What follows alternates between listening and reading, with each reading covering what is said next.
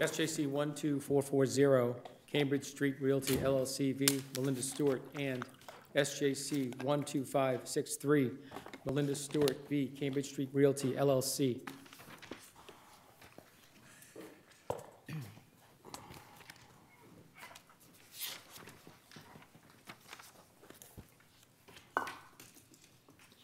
Mr. Bone, good morning. Good morning, Your Honor, and may it please the Court. Joshua Bone, representing appellant Melinda Stewart. I would like to begin with the main appeal in this case, number 12440, and in particular with the defective notice to quit that was issued to Ms. Stewart in the summer of 2016. Defective because it didn't comply with the lease, right? That's correct. The notice to quit, I'm sorry. But you already had, but the notice to quit that did come was reasonably fulsome as far as telling you what it was that was going on.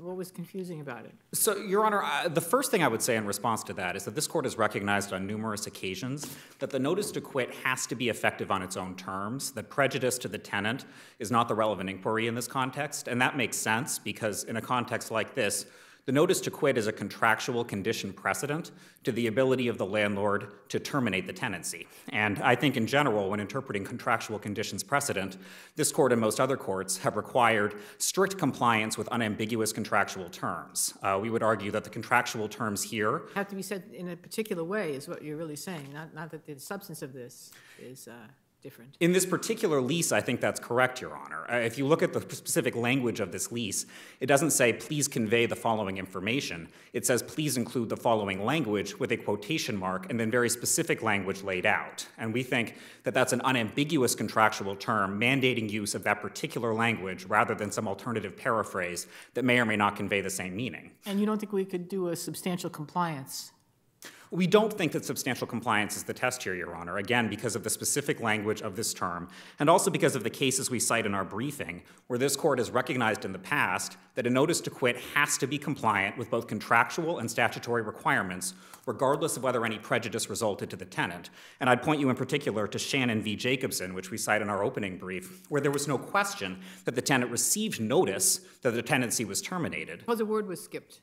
Yeah, in that case, so I think if one word were skipped or a comma were misplaced, this would be a very different case. I think it's possible in that context, although I don't think the Court has to reach the issue, that, as with any contract, that might be seen as a de minimis breach that wouldn't really give rise to any action on the part of the tenant. But I think here, there was no attempt whatsoever to include the specific language that was actually mandated in the contract. And that distinguishes this case from one that might have involved a misplaced comma or some other minor defect that wouldn't potentially, in the end, give rise to the same arguments we're raising. Explain to us what was wrong with the notice to quit. The notice to quit was defective because the notice to quit under the contract had to include the specific recital outlined in the lease agreement. As with any contract, Ms. Stewart agreed to particular terms, some of which may have benefited her, some of which may have benefited the other party. And one of the terms that Ms. Stewart agreed to was a contractual provision that guaranteed her particular notice. And I think Ms. Stewart is entitled to the benefit of her bargain in this case, and that means that Ms. Stewart was entitled to a notice to quit that complied perfectly with the notice provisions that were outlined in the lease agreement, as well as all overriding statutory obligations the landlord may have also had to comply with. So that language, which is arcane, sort of, your tenancy can be terminated only at the end of the initial term, or at the end of the successor term for other good cause, or during the initial term or successive term for serious or repeated violation. That language had to be almost word for word included, or the notice is deficient. That's our position, Your Honor, and I think it's important to take a step back and recognize— But even though that language is pretty useless to someone who's not a lawyer, and the notice that was actually given is extremely detailed and specific about what she was doing wrong. So, Your Honor, I'm not sure that notice actually is useless to someone who's not a lawyer. I think what that notice does is it very clearly and succinctly states the background rules the landlord has to comply with in order to terminate the tenancy effectively, and then, following on those background rules, requires the landlord to clearly spell out the particular basis for lease termination. So I think just as when anyone is making a legal argument, it often makes sense to begin with the rule and then apply it. That's effectively what this lease agreement is mandating, that form of notice.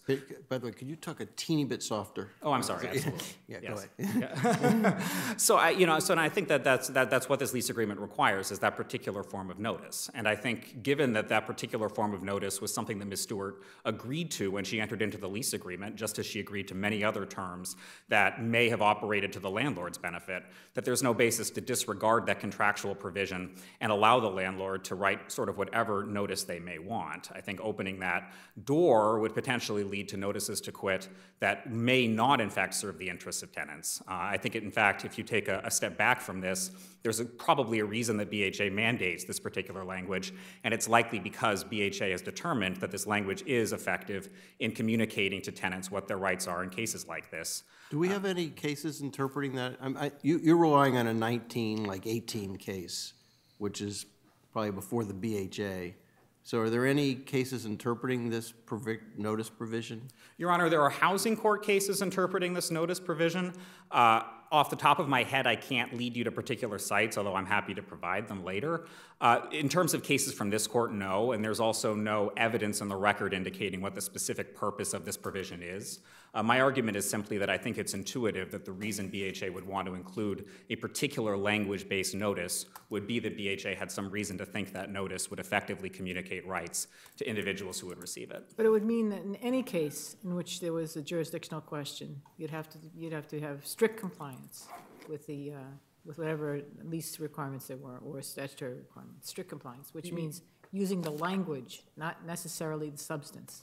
Your Honor, in a lease like Ms. Stewart's that requires a recitation of particular language, that's correct. If this court agrees that a compliant notice to quit is a jurisdictional predicate to a summary process action, then any case involving a requirement like the one here, it would in fact be a jurisdictional defect if they failed to include a strict recitation of the language the tenant agreed to when she originally signed the lease. I really want to press you on what was missing substantively.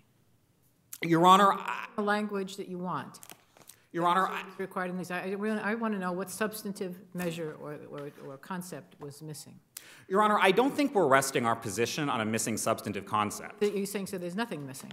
So I think that substantively, in terms of providing over the course of multiple pages all of the pieces of information that are required in Clause 13E. The notice to quit was pretty succinct, I thought.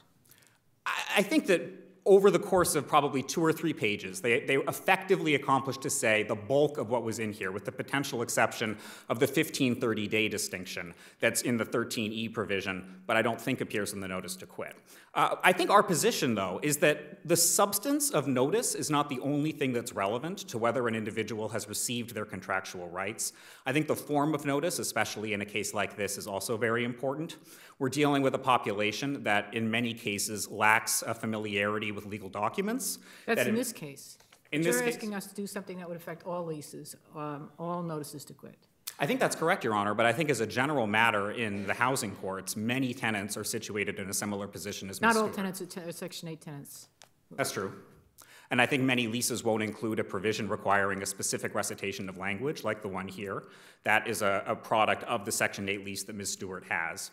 But I think that any tenant who enters into a lease that guarantees that tenant a particular recitation of notice should get the benefit of their bargain on the back end if the tenancy is attempted to be terminated. But if we look at the population that you're concerned about and we follow you, what you're saying is if you cut and paste, that's sufficient. That's correct. All right. But if a landlord endeavored not to cut and paste and then explained in plain English the defect, that's not enough.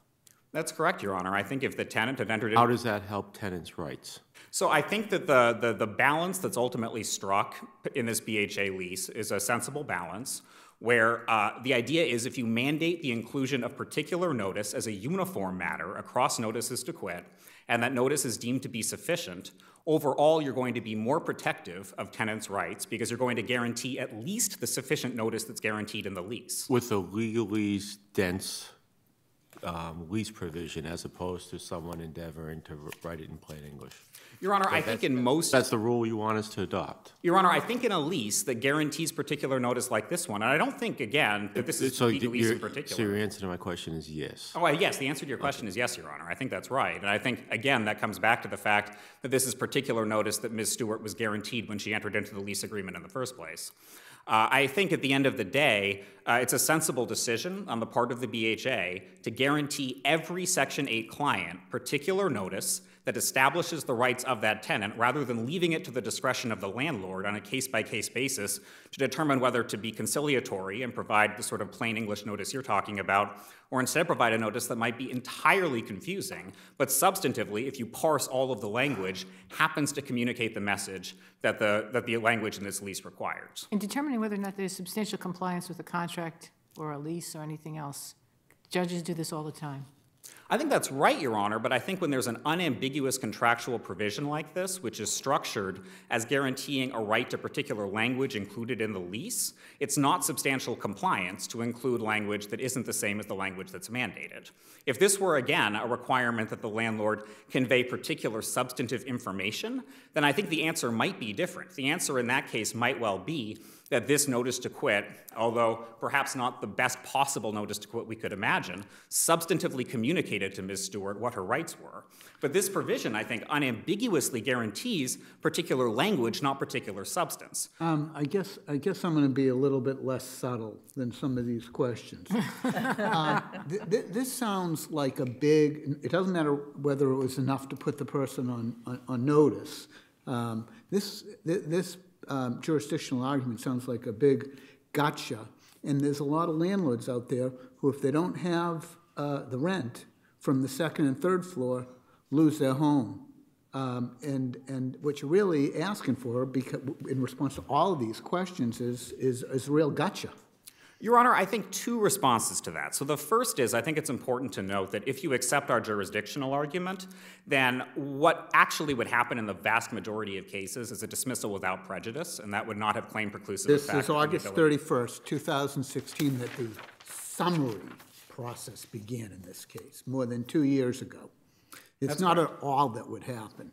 No, that's correct, Your Honor. I'm just making sure that the stakes of this case are clear and that, there would be nothing precluding a subsequent action. But absolutely, there would be some delay created by the rule that we're talking about. I think, again, that delay is a creature of the summary process statute itself. I think the summary process statute, as we argue in our brief, establishes that as a jurisdictional predicate to bringing a summary process action, a landlord has to comply with 239.1, and 239.1 says that one thing you have to do is you can only bring an action after the determination of a lease by its own limitation or by notice to quit or otherwise. Well, let's suppose we adopt the position that something could be jurisdictional. So Okay. an adequate notice to quit is a jurisdictional prerequisite. Let's adopt that, for the sake of the argument. Mm-hmm. That does not necessarily mean that it has to be strict compliance. That's correct. Again, Your Honor, I think that the strict compliance argument in this case comes from the specific language of Ms. Stewart's lease. And it's a different argument than whether or not they should be jurisdictional. Well, that's absolutely right, Your Honor. I'm sorry, I took Justice Lowy's argument point to be that if we make this jurisdictional, then we're potentially opening up a number of opportunities for delay in the process. And so I was simply addressing that concern in my response. If it's jurisdictional, it can't be waived, and so if somebody has rented to somebody, evicted them, put a new tenant in, and then 8 months later somebody brings a motion to say the notice to quit was insufficient and it's a jurisdictional defect, does that mean that the tenant gets to go back in? So, Your Honor, my understanding is that it's somewhat complicated, but under Rule 60, oftentimes you're not allowed to bring up a jurisdictional argument that you could have been aware of before final judgment entered. So if there were a final judgment in the case, I think that it's not at all clear that someone could bring up a notice to quit, say, 2 or 3 years later and try to reopen the case through a Rule 60B motion. It's certainly the case, Your Honor, that before final judgment enters, this argument could be raised on appeal, and if the eviction had been stayed pending appeal, or had not been stayed pending appeal, I'm sorry, and another tenant had been brought into the apartment, that if on the back end it turns out that the tenant was right all along, then the tenancy would be reinstated and that new tenant would not be allowed to remain. That's absolutely correct, Your Honor. I think that unfortunately that's a real world consequence of the fact that tenants need to have their rights protected on the front end by sufficient notices to quit that inform them of the basis of eviction and also effectively ensure that their rights are protected in the system moving forward. Well, why is it, I have trouble understanding why it's a jurisdictional argument as opposed to, I mean, we want these issues decided in the housing court. It just seems odd. I mean, you've got a strict compliance, but you also are turning it into a jurisdictional question as opposed to a contractual interpretation question. Is Shannon a jurisdictional case? Your Honor, this court... Wait, is Shannon a tenant case or is it a mortgage case? Shannon is a tenant case. It's a tenant case, and it says this kind of, I mean, again, you're back in the days of rigidity, which we hopefully have moved away from, but it just seems like you're proposing solutions that don't seem to work, in the sense that, I just have real trouble with the jurisdiction issue as opposed to this is something the housing court should decide correctly or not. So, Your Honor, again, I think I would point you to the language of the summary process statute, which I think is ultimately the gravamen in any jurisdictional case. It's a question of whether the legislature intended a particular class of people to be able to bring a particular type of action. But what's the language in the statute that makes this a jurisdictional question? Sure. If the lessee of land or tenements or a person holding under him holds possession without right after the determination of a lease by its own limitation or by notice to quit or otherwise, then the landlord may bring a summary process action effectively. There's no discussion of jurisdiction in that language. There's not, Your Honor, but I think the language after the determination of a lease by its own limitation or by notice to quit or otherwise establishes a jurisdictional predicate. I think that's actually consistent with this court's decision in Hatcher from Latch Spring, where the court also looked at 239(1) as defining the class of people with standing to bring a summary process action and determined that one class of people who fall outside the scope of this language are those who don't own the place in the first place. I think similarly, if you look... Did we decide that there was no jurisdiction? In Hatcher, the answer was that there was no standing, so no subject matter jurisdiction. That's correct. And in this case, I think the same rule would hold based on the language of this provision, which doesn't allow one to bring the action until one has either served a valid notice to quit or the lease has been terminated by its own terms. The sufficiency of notice, it just seems to me that it's more of a defense. So, Your Honor, I think that, and one other thing that I would point out is the rule we're advocating for has been adopted in other jurisdictions. We cite them in our brief, Rhode Island, Connecticut, and so this rule is one that is not sort of coming out of whole cloth here. But I think that the reason that the notice to quit in this case is not sort of purely a contractual issue, but it should be treated as jurisdictional, is that the notice to quit is a legal document which has a legal effect. It's not simply a notice document providing someone information of their rights. The notice to quit is the functional document that terminates the underlying tenancy. So before one can bring an action for summary process, where one claims a right to occupy land that's currently occupied by somebody else, it makes perfect sense that one would have to, as a jurisdictional predicate, eliminate that other person's right to be there pursuant to a valid lease. Because the notice to quit accomplishes that objective, the notice to quit serves as the jurisdictional predicate for the summary process action. And I think that's what distinguishes a notice to quit from any other type of contract we might be talking about that we wouldn't necessarily term jurisdictional. I see that my time is well past. I want to make sure if there are any questions on the other case, I'm happy to handle them. Otherwise, I'm happy to rest. You have to rely upon the briefs for that. So thank you, Your Honor. Mr. Papadopoulos, good morning. Good morning, Chief Justice, Associate Justices. May it please the Court, my name is Eleftherios Papadopoulos, and I represent Cambridge Street Realty. I think the substance over form argument is the strongest consideration that this Court needs to really consider, because we respectfully submit Judge Winnick did not commit any error of law in determining whether or not the notice to quit was effective to terminate the tenancy of Ms. Stewart.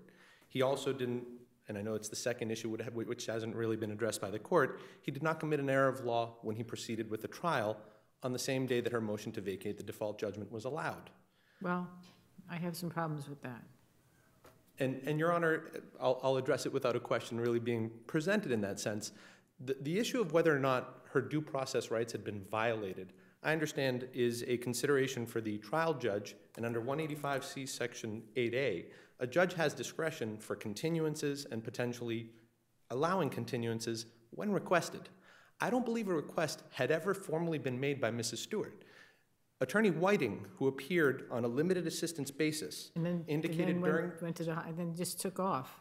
She did just take off, Your Honor, but during that motion, which was a motion to vacate the default judgment... That was all it was. That was all that was on that day. It was motion to vacate. It wasn't, there was not anything suggesting there might be a trial. Your Honor, a motion to vacate default judgment requires two elements. I think that's the point that we haven't really given too much consideration to and wasn't really addressed in the original opening brief by Mrs. Stewart, which is ultimately, in order to prevail on a motion to vacate the default judgment, you not only have to establish the fact that you had a valid basis for not appearing on that day, but that you had a meritorious defense to the underlying claim. To say you appear on that day on your motion to vacate your default judgment, unbeknownst to you that you might actually have to prove your meritorious defense, simply just doesn't comply. State your meritorious. You have to just state it. You don't have to prove it. Your Honor, I don't think that the standard is simply stating it. I think you do have to establish... You have to show it, but you don't have to do it by a preponderance or any of the trial standards, I don't think. I think that is just a basis on which a judge would decide whether or not to allow the default to be lifted. Correct, Your Honor. And the judge did allow the default to be lifted. Correct, Your Honor. And the judge indicated... Both prongs were met. Correct, Your Honor. And the judge immediately thereafter indicated, and we will go to trial today. No objection was raised at that point. No indication... No lawyer was present to raise it either. The lawyer was present during the original motion to vacate the default, Your Honor. But not when they were going to trial. The lawyer had taken No, Your off. Honor. And she was there on a limited assistance basis. Right. Her basis was to vacate the default. So once established, and one of the other elements which hasn't really been addressed in the briefs, is that limited assistance representation, and even in the forms provided that's part of the record appendix, also identifies that you need to make clear for the individual that you're working with on the scope of your representation and to what limitations that applies. Now, Attorney Whiting is well-versed, somebody who's in the housing court all the time. I cannot imagine that there would be any recommendation that this motion may be vacated and you're in all likelihood not going to trial that day. That's exactly what happens in the housing court anytime a motion to vacate is default. Well, because one more week can have catastrophic effects.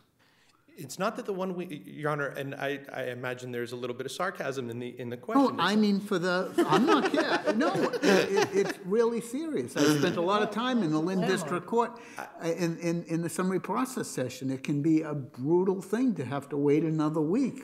It very well can. Depending on the circumstances of a summary process case, I do agree that those circumstances, whether it's a situation of disturbances, drugs, you name it. Those types of terminations, yes. And that's the entire reason why I think 239 Section 1 and the entire summary process statute is, as Judge Kafker indicated earlier, it's a summary basis. The idea, I apologize, I think it was you, Judge Lowy, that indicated that it's a summary basis. It's meant to be quick. And a lot of times in the housing court or in the district court, that week continuance, the tenant is pro se, and the landlord is pro se.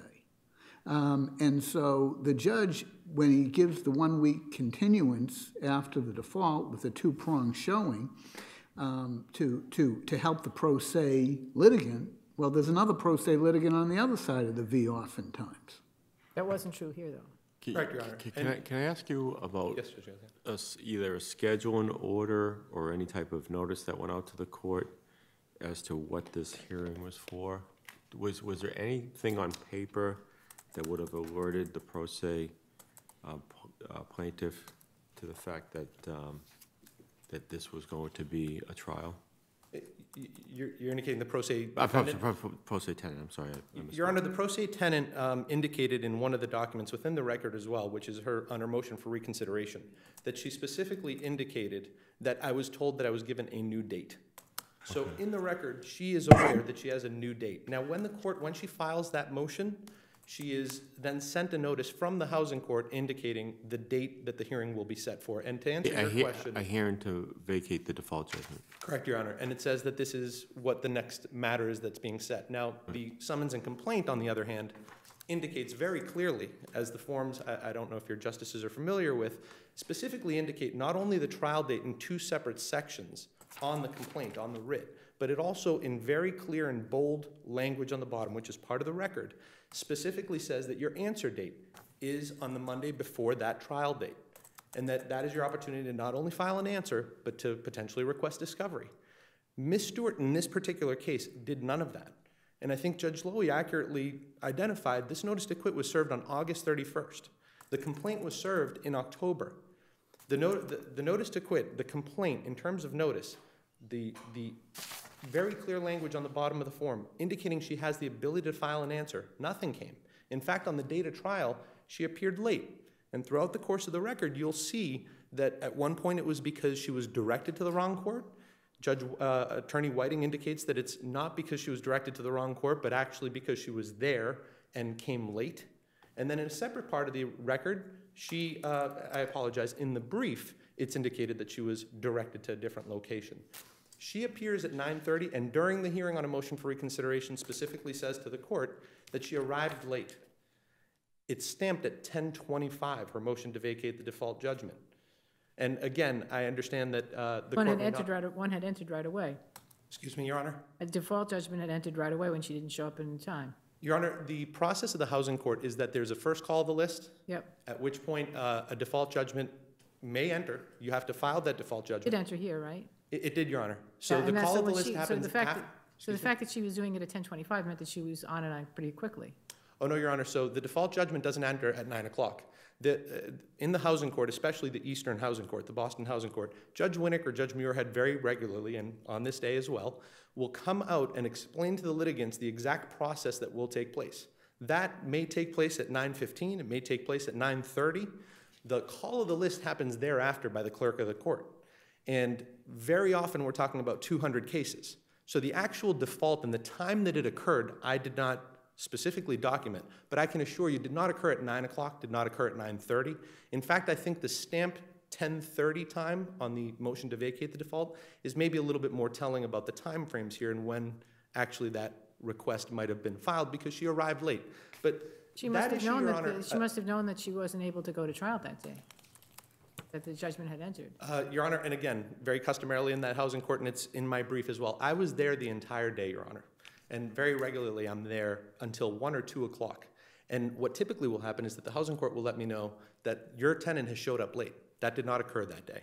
Regardless, I'm not stressing the point that this default should have stood. Because again, I think the judge, in his sound discretion, which is under 185C, Section 8, vacated that default. And a judgment on the merits is certainly much more appropriate in the housing court than a judgment insisted upon default. And I certainly would have agreed that that would have potentially been an abuse of discretion. I don't think it's an abuse of discretion for the judge to have proceeded that day with the trial. And at that time, she had at least guidance by Attorney Whiting. Not at There's trial, lawyer she for the day didn't. outside. Not at trial, she didn't. She did not have her guidance Well, at trial. Attorney Whiting did actually appear at the beginning of that trial, and it's within the transcript, Your Honor. And she, at that point, once the trial had actually commenced, She withdrew. she withdrew. Yes, Your Honor. So I actually had. Didn't ask for a continuance. This was not, Your She Honor. didn't ask for a continuance. No, she actually said that we would be requesting a continuance and we are willing to put in a full appearance. Now, under the standing order, a full appearance may, at that point, require the court to actually continue the case in order for the attorney to become apprised of the case. That's why I think this case is akin to Commonwealth versus Jackson. In that case, Your Honor, and granted a criminal proceeding, the election to forego counsel does not then allow that pro se litigant to make the argument of I'm proceeding pro se. It was her decision not to go on with counsel? It was her, Your Honor, the decision always. To the part of the transcript that says that? Excuse me, Your Honor? Point me to the part of the transcript that says that, please. That would be where Attorney Whiting indicates that she and I believe it's around, I can get you a specific reference, Your Honor, but it's where Attorney Whiting specifically says, we are willing to enter a full appearance in this case and would be requesting a continuance. The only deduction I can make from that comment and what followed thereafter is that Ms. Stewart was not willing to retain Mrs. Whiting. Otherwise, that decision does not rest with Attorney Whiting alone. She specifically relayed to the court she's willing to provide a full appearance. Okay, I was not aware of this. Excuse me? I was not aware of this. I was not aware of that. I thought that Whiting withdrew by her own. Oh, no, device. she specifically indicated, I'm willing to enter a full appearance in this case. If I can turn you back to the issue of notice to quit. By the way, where is that in the record? I couldn't find it in the record. There's a reference to The notice to RA quit- 9. It's at the beginning, Your Honor. It's, I believe it's page 9. Couldn't find it on Record Appendix 9, but maybe I looked at the wrong Record Appendix. I looked at Mr. Bone's Record Appendix 9, but that's a My document. record appendix does have it. Your Record Appendix has it. We have two Record Appendixes. Yes, Okay. Your Honor. You might be looking at the second case, which is 563. I see, okay. Any event, let's, This is so the let notice. me make sure I understand the contours notice of what you're saying. Yes, Your Honor. If there had been no notice to quit, and you had proceeded simply to file a summary process action, is it jurisdictional that there's no notice to quit? 100% agree, Your Honor. And that would be because Chapter 239, Section 1 specifically indicates what the standing is necessary in order to get into the court. So it is a matter of standing that there be a notice to quit? Absolutely. Okay. If you were to prepare a notice to quit, which I know you would not do, but a less able attorney or perhaps a landlord without counsel provides a notice to quit which does not provide substantial notice, is that jurisdictional? I don't believe it's jurisdictional, Your Honor, and I believe that that question is one perhaps left as a defense that that tenant might raise as to the effectiveness of the notice to quit. So your view is that if there is a notice to quit, even if it's inadequate or fails to provide appropriate notice, it's not jurisdictional. Now we're in the realm of a defense. Correct, Your Honor. And I do agree with Judge Lowy's representation and yours right now that it's a defense, not a jurisdictional limitation. I'm just asking questions. Okay, so your view is that it is a defense, and that as a defense, your position is that if it's not presented, it is waived. Is that your position? In these circumstances, absolutely, Your Honor. I think it would be a different situation if the issue of standing, as the court accurately said in Hatcher, in that situation, the individual, the name of the statute, I think, is important. Legislature did not merely put that in there for no reason. Parties entitled to summary process. So in the event that you don't establish standing, and I think under the circumstances you presented earlier, Your Honor, is what happens in the situation that somebody didn't have standing to bring the case. In that circumstance, I think the answer is yes, the tenant would potentially have the right to say, I need to be put back in there because the person who brought that case isn't even the owner, lessor, or landlord of this property. Right, that's of course not the issue here. So, Absolutely. Okay, so let's assume so I'm just trying to follow through what you say should be our law, or is our law. Notice to quit is filed. The tenant files a motion to dismiss, claiming that the notice to quit is in some fashion inadequate. Is the standard strict compliance or substantial compliance or material breach? What's the standard?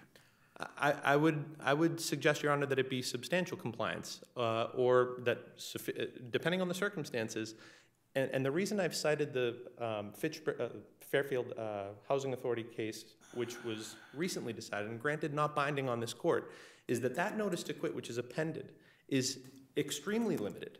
Under the circumstances, not only is there an argument that it didn't comply with HUD guidelines, but it was very limited, but the circumstances warranted something different, that the tenant was aware of the situation and why she was being brought before the court. Now, the cases cited by my brother, which I appreciate were highlighted by not only my brother, but by the court, the separate jurisdictions don't deal with strict compliance on a lease. Every one of those cases talk about not complying with HUD. He also mentions that the Boston Housing Authority must have thought this was very important. Under incorrectly cited by my brother, Section 982 CFR, 24 CFR 982 Section .555, that applies to a housing authority. .308 applies to landlords. And it specifically says that the landlord may use a standard lease, the landlord may use a housing authority lease. If that was a necessity, the housing authority would not have the option of providing either one lease or allowing a standard lease from a landlord to come in. So that argument that it's jurisdictional simply can't be appropriate. Now, Mr. Bone, your able opponent, says in determining whether there is substantial compliance, which he says is not the standard, you should consider whether or not the lease itself mandates certain language. Do you agree with that? Your Honor, I think that is one of the considerations. I think if the court were to look specifically at that section, and it's under the Record Appendix 62 and 69, what I have cited in my brief is that that language in and of itself is not only, in my opinion, confusing, it's contradictory to RA 69, which is the HUD addendum.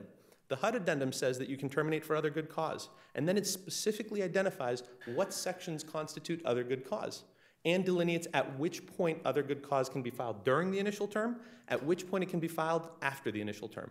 The language that's actually cited by my brother and Judge Kafter read in the record says your tenancy can be terminated only at the end of the initial term or a successive term for other good cause, comma. That statement is actually incorrect because it can be terminated for other good cause during the initial term. There are circumstances under the HUD addendum, the tenancy addendum, but it's not that you can only terminate at the end of the initial term or the successive term for other good cause. That's simply a factually incorrect statement. But it's in the lease. It is in the lease, Your Honor, and what else could be in the lease is, and I understand that this is certainly the other end of the spectrum here, is that the lease might also warrant or require that the landlord perform a specific, act, a physical act before he do that. And that is the case that was raised in Shannon, which the court did identify, entry. And that goes to the issue of whether the party has established its claim to a right of possession, entry. So that case, the specific requirement is not about verbatim language. It's about whether entry or a notice to quit will govern your ability to establish standing under 239 Section 1. But I want to ask a question about the other case. I'm confused now because normally when a case goes up to us, you can't keep doing things on it down below. So here we've got this decision, then the appeal bond includes this condition that says they can enter and give the keys over. Is that unusual? That I've done a lot of appeal bond cases, but I've never seen this sort of, it's all about money. I'm not used to cases where it includes this language. Is that typical? I think, Your Honor, in a non-payment of rent case, it probably should maybe stay limited to whether or not the monies have been paid in exchange, because that's ultimately the underlying case. Right. In a case of cause, which this was, right, and in a case where we prevailed, and there were concerns that the judge accurately considered under, again, 231 Section 117, which I've highlighted for the court, right, it does give him the authority to enter additional orders. Wait a minute, on what basis did you prevail? Excuse me? On what basis did you, I thought it was non-payment of rent. No, it was for chronic late payment of rent. Chronic late Consistent payment of rent, but it has to do with late payment of rent. That is a cause. That is a cause basis, Your Honor. So non-payment of rent is also actually cause under the lease agreement. That's sufficient cause for the landlord to proceed. And it's a, I'm sorry. Go ahead. And it's a different period of time, and there's implications for, so for it's a non-payment, that can't be a stay. Correct, and that also can be cured. Right, but if it is for a cause, or for some other reason, like the end of a tenancy, then there can be a stay. Correct. So it really matters which one it is. Absolutely, and in this case, it was clear in Judge Winnick's order. And the other point I did want to raise for the court and make sure is clear, I think Judge Winnick's order is actually very thoughtful as well. What doesn't appear in the record is that a tenant that's terminated from a Section 8 tenancy may potentially have implications of losing your subsidy, depending on what the basis was for termination at the lower court. This is for chronic late payment of rent. Very uncommonly will a housing authority terminate for chronic late payment of rent. So this is the first justice of the Eastern Housing Court, which I sincerely believe made this thoughtful decision so that she would be able to preserve that voucher. Some of the other cases that my brother cites, which I did want to briefly mention because I noticed my time is I still don't understand the process, because you've got, there's a whole separate jurisdictional issue about who's supposed to be deciding things. So this case is on appeal. The first case is on appeal, and then there's this housing bond condition that's violated. And so while this case is in the SJC, the housing court is basically kicking her out for a different reason, right? correct. And it's not for a different reason, Your Honor. I think it's very important. But normally that case would be in the SJC. By the way, I'm happy not to be the housing court, but I'm I'm just trying to understand how we're going to have those. Is that also very unusual that? I don't believe so, Your Honor. And under Heath, cited in the various documents that were filed, it wasn't really in, it is in the record on the second case. Under Heath v. Creedle, the court does retain jurisdiction to potentially dismiss that case. And in that case, what had happened was Which court retains jurisdiction? The housing court retains jurisdiction to, even though the case is on appeal and stayed in the SJC, the summary process case. Yes, Your Honor. And what I would argue is that they retain jurisdiction to enforce the judgment or execution, which is consistent with the statutory references that have been included in the briefs. So even though we've stayed the summary process case, so we can, the housing court can, because there's this condition in the housing bond, they can sort of overrule us.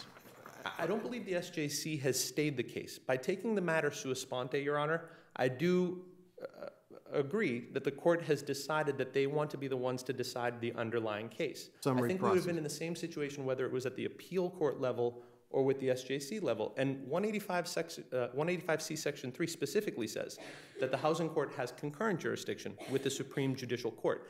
I don't imagine that was accidental either, Your Honor, that the idea being that they need to be able to enforce their orders that they issue in accordance with the judgments. But shouldn't they have done it otherwise? So the appeals here, there's an appeals bond. The tenancy still has to be managed. The landlord might need to get in there because there's a leak. Yes. But and you can't say, oh, well, it's in the SJC, let's just ruin the unit and let the flood come in. But don't you go get an injunction? Yeah. Isn't that the way you do it? Your Honor, the relief that was mandatory provided, injunction to enter, or whatever it might be? that is absolutely another course that can be Isn't it taken. the better course? Well, I don't know that it's better, Your Honor, because at the end of the day, you're already dealing with a situation where you've prevailed on a particular case, and the statute specifically provides that the court can maintain that jurisdiction on orders that it's issued in furtherance of the landlord's interests. 239 Section 5 does specifically reference that the court can issue a bond taking into consideration the landlord's interests and security and potential damage to their property. But isn't the condition to pay to the plaintiff all damage and loss which the plaintiff may sustain by the withholding of possession of the land? It says nothing here about non-financial conditions. Your Honor, I think 239 Section 5 deals with as... Are you talking about some section other than 5C? No, Your Honor. Well, 230, I have mentioned other sections and other chapters. 231 Section 98 specifically references Chapter 239 Section 5, and it talks about appeal bond orders, which all seem to be really concerned about the money issue. I don't think it's accidental that 231-117 is in existence, which is that also provides in cause-related cases the court's authority to be able to issue these types of orders, which I 100% agree are interlocutory, and that's included in the statutes that I've referenced. And had the defendant under 231 Section 118 wished to contest that order, she had that right. She had that ability. All right, thank you. Thank you, Your Honors. And Mr. Bowen, I know that I did not give you extra time to argue the appeals bond issue, and it was discussed. If you see a need for a 16L letter, I'm not saying you need to, but out of fairness to you, since he argued it because we asked him and you didn't, you're invited if you wish to, but don't take any meaning as if I think you should. It's just telling you that if, out of fairness to you, because it was argued by him and not by you. Thank you. Thank you.